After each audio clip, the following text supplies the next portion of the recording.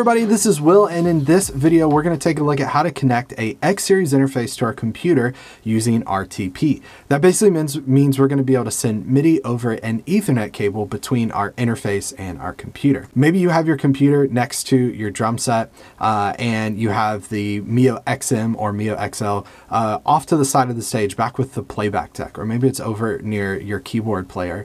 Well, that's a long distance, so in that case we can run an Ethernet cable. Leave our Mio XM to the side of the stage, run an Ethernet cable over to our computer.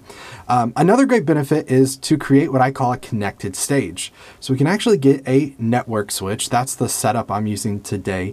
And we can connect multiple Mio XMs, multiple Mio XLs, multiple computers all on the same network switch and send MIDI back and forth. So we could have a Mio XM back at front of house with our front of house audio engineer, and we could be sending our audio engineer MIDI commands from our keyboard rig or from our drum rig all over Ethernet. It makes it really, really simple to network together multiple devices. I want to talk about how to make that connection today. And in this particular video, it's going to be an automatic setup, which means once you plug your interface in, it's going to automatically connect to your computer, which is incredibly beneficial when you're going from gig to gig, or you have to set up your gear, every single week after powering it down. You just plug it right in and it automatically connects. So the process is exactly the same, whether it's an XM or an XL. So I'm going to start by taking my Ethernet cable and I'm going to connect it to the front of the device right here where it says RTP-MIDI. So we're going to plug that guy in. Because of my particular setup, I am not plugging my Ethernet cable directly into my computer. It's going into a network switch. So my computer is plugged into the network switch. The Mio XM is plugged into the network switch as well. Okay, so now that we've got our device connected to our computer over Ethernet, we need to establish a connection to basically send MIDI back and forth from our interface to our computer.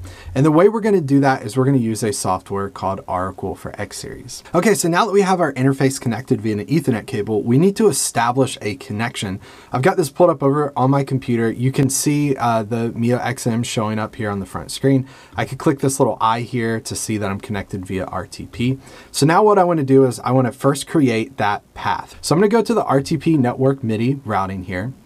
And I want to start with my first RTP port. Again, if I scroll down here, you see we have up to 12 different ports, or 22 for on the XL. So I'm going to go to initiator because I want the Mio XM to initiate the session automatically.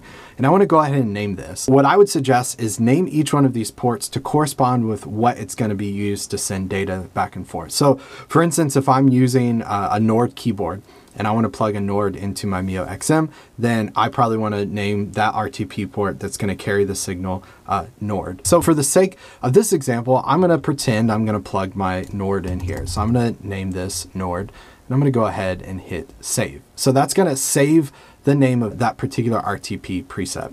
Now what I'm going to do is I need to do a little bit of configuration on my computer, and I only really need to do this the first time on each machine. I'm on a Mac, so I'm going to use what's called Network MIDI, which is built into every single Mac. Let's jump back in and let's make that configuration now. So I'm going to go to what's called Audio MIDI Setup. I think the best way to get there is to use Spotlight on your computer. So I'm going to type in Audio MIDI Setup and hit Enter. Once I get here, I'm going to go to Window and I want to do Show MIDI Studio. Then I want to go to this globe icon, or another way, potentially the easiest way to get there is go back up to MIDI Studio and go to Open MIDI Network Setup. Now you can see by default all of the different ports of my XM are already showing up here, the 12 possible RTP ports, but I need to create what's called a session. The session is what the XM is going to connect to. So I'm creating a session on my computer, the XM is going to automatically connect to that. So I'm going to go in, I'm going to press this plus icon to create a session. I need to do a couple things here to configure this and get this ready for me to connect to it. Probably most importantly is under the Who May Connect to Me section, instead of only computers in my directory, I'm going to choose anyone. This is again going to allow the XM to connect to that. Next, we have two different name sections here, local name and Bonjour name. This is really important to understand. Local name, this name right here, this is how is this session going to show up to your DAW on your computer locally. So I'm using Ableton Live 11 for this example. Whatever name I type in there is what's going to show up in that software. The other option here, Bonjour name, this is where we're going to enter the name that we typed in over here on an article for X series. So in a second, I'm going to type Nord the same way I typed it here over in the Bonjour name. And it's really important that those two names are the same so that the interface can automatically connect to that port. Okay, so let's go in and let's make some of these configurations. So one, local name. Again, this is how it's going to show up in Ableton Live. So I'm going to type Nord because I want to see in Ableton Live when I'm connecting and sending MIDI to and from the Nord that's what it is. Over in Bonjour name, again, this is really important that what I enter here is the same thing as what I entered in this box, right? So we called it Nord, so I'm going to call it Nord here, okay? Local name, Bonjour name, and then I'm going to go ahead and enable it. So I can click enable, and that's going to enable and create that session. Now what's really cool, before I could even explain what's about to happen, it happened, which is you see the Mio XM automatically connected to this network session. And what's great is now that I did this setup, that means every single time that I go to power off this device, plug it back in, it's going to automatically connect. We have created a network session on our computer. We have initiated a session using Oracle for X series, and now those two are connected. But how can we connect something to the device and get it into our DAW? Let's talk about that next. Now let's talk about how we could, for example, take a Nord keyboard, something that's 5-pin, and I'm just going to use this DIN 1 port here. So if you look on the front of this device, we see DIN 1, and I have MIDI in. And so I'm going to plug my Nord out of my Nord into this, and then I'm going to go out of this into my Nord, right? So I'm going to send MIDI to and from using the DIN 1 port. So let's talk about the connections we need to make, the MIDI routing we need to make, and then what that looks like and shows up in our DAW. So I'm going to go back over to Oracle for X series. I'm going to get out of the RTP setup here, and I want to go to MIDI routing. So first I want to go to source. The best way to think about source is the thing that's sending. So what is sending MIDI in this case? It's the Nord. What is the Nord plugged into? Again, it's DIN 1 port on my interface. So I'm going to go source DIN 1. I need to make sure that my source is going to send over to RTP1, which in this case it is. Let's say I had plugged into DIN 4, and for whatever reason I want to send that to RTP1. We can go up to this drop down here, and we can hit this plus, and that's going to add RTP1 to this. If we wanted to delete RTP4, we could hit delete there as well too. I'm going to go ahead and delete that before I forget. So DIN 1 is sending to RTP1. So that handles the sending of our MIDI. Let's talk about how to receive MIDI. Again, we want to send MIDI back from Ableton Live to our Nord. How do we do that? So now I'm going to say, okay, what's the source for that? That's going to be coming out of RTP1, okay, because that's coming from Ableton Live.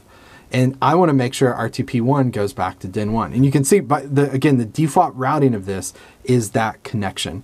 And so what I did basically by looking at these two, I didn't need to change anything. It was the default routing. Is I'm basically by default set up so that whatever gets plugged into DIN 1 is going to then get sent to RTP1, and whatever gets sent to RTP1 from Ableton Live is going to come out of the DIN 1 port, which is great. So I've got my configurations set and ready to go in Oracle for X series. Now I want to show you over in Ableton Live what this looks like and how I route MIDI to and from the software. Again, whatever DAW you're using, it's a similar process. So over in Ableton Live, first I want to make sure that that MIDI connection is set up there. So I'm going to go into Preferences, go to the Link Tempo MIDI tab, and we're going to see for an input here, Network Nord. That is that RTP1 port that we created and we set up. So for instance, if I want to remote control Ableton from that port, I can enable remote, or I've got it set up for track. On the output side, I see the same thing here, Network Nord. I'm going to go ahead and enable track for that. Let's say I wanted to receive MIDI from the Nord on this particular track here. I would go MIDI from, I would go down to Network Nord, and now I'm going to receive MIDI from that Nord channel. And again, the signal path here is we start at the Nord, we send 5-pin MIDI to DIN 1 on our Mio XM, and then from DIN 1 we go to RTP1, which is connecting to our computer, and Network Session 1, which then goes to Ableton Live. So that's kind of our path of how we got there. Now if I want to do this in reverse, let's say I want to send whatever MIDI is happening from this channel back out to that 5-pin port to my Nord. I'm going to do MIDI 2 and do Network Nord there. And again, that's how that port is connected. Again, that's what we suggest to be the best way to make an RTP connection between your X series interface and your computer. It's automatic, it saves, every time you reconnect, power up your devices, it's going to automatically make that connection, which is really, really great. We'll talk about in a couple other videos here in a moment how to do this in different ways and why that might be beneficial in those particular ways to do that. But again, we believe this to be the best way. Now, if you have any questions outside of what this video covers, maybe you want to see specifically how to do this in your DAW, or something's not working the way you think it should, then make sure to reach out to iConnectivity support. You can find info on how to do that in the description of this video. But thanks so much for watching, everybody. Take care. Bye.